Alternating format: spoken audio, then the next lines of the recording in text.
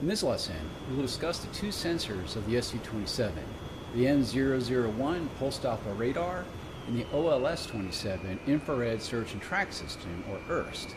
Let's first talk about the radar.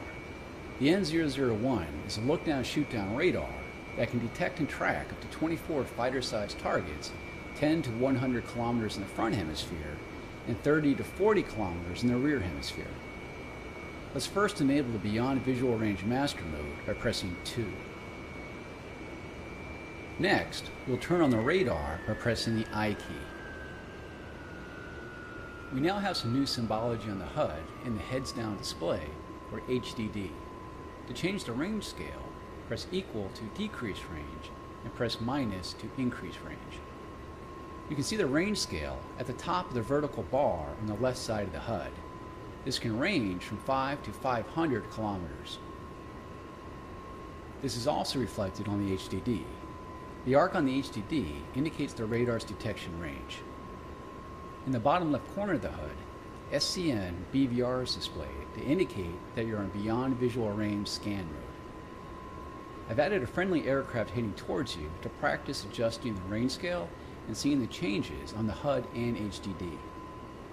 A friendly aircraft is indicated as a double row of dashed lines on the HUD. A large aircraft has 4 dashes per line, and smaller aircraft like fighters have 2 dashes per line. The further the contact is towards the bottom of the HUD, the closer it is to you. There is indication of the contact's altitude on the HUD symbol. When done, press the spacebar. Below the range scale indication on the HUD is the radar PRF setting. PRF stands for Pulse Repetition Frequency. It can either be high PRF or medium PRF. High PRF is best for high closure targets, and medium PRF is best for medium or low closure targets. High PRF has the longest detection range, but is most effective when you and the target are flying towards each other. In addition to high and medium PRF, you also have interleaved that alternates high and medium PRF. Interleave mode is best used when the aspect of the target is unknown. You can cycle between the 3 PRF settings by pressing right shift and I. I've added 2 friendly aircraft, one coming towards you and one flying away. Practice adjusting your PRF and note how different PRF settings will detect different targets. Press spacebar to continue when you are ready.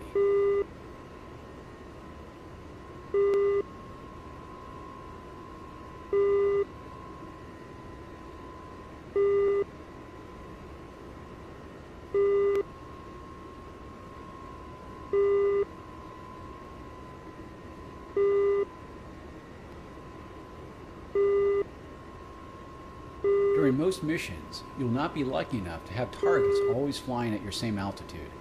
Use the antenna elevation control though. You can steer the antenna to search above and below you.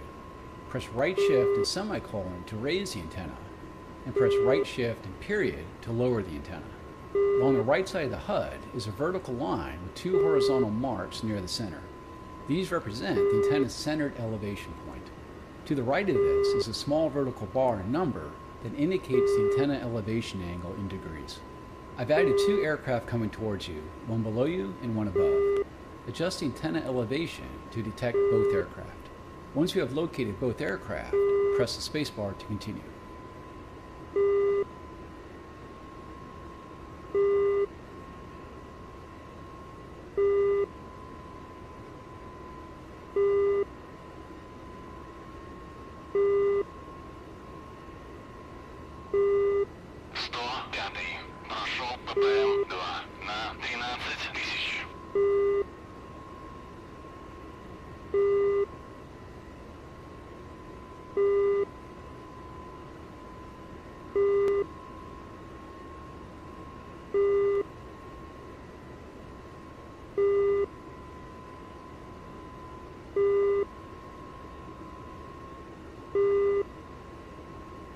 Between the bottoms of the 2 vertical lines on the HUD is a horizontal line that indicates the azimuth steering of the radar antenna. It only has 3 possible settings: centered, right, and left. Move the antenna azimuth to the left by pressing right shift and comma, and move to the right by pressing right shift and slash. The horizontal bar indicates the antenna's current azimuth setting. It is important to note that radar contacts displayed on the HUD and HDD are according to the center of the scan, not necessarily centered off the nose of the aircraft.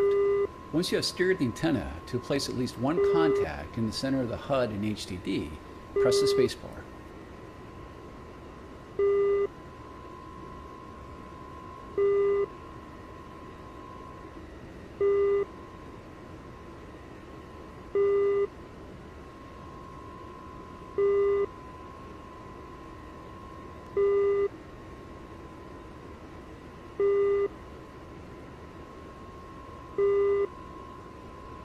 Below the antenna azimuth steering indication is the expected target range indication.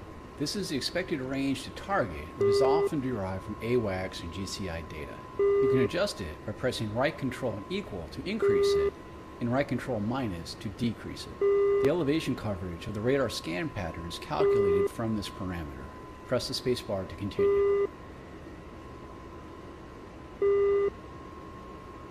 Those are the basics of using the radar in search mode. Now let's take a look at using the IRST in search mode. Press O to enable the IRST.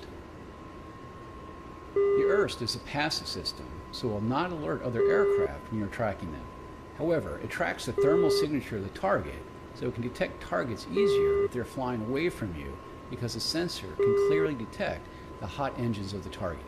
The target and afterburner will also be easier for the IRST to detect. I've activated a couple of targets ahead of you at the same range. Note that you can only detect one of them because one is flying towards you and the other away. Also note that the IRST cannot tell friend from foe. As such, all contacts appear as hostile. Press the spacebar to continue.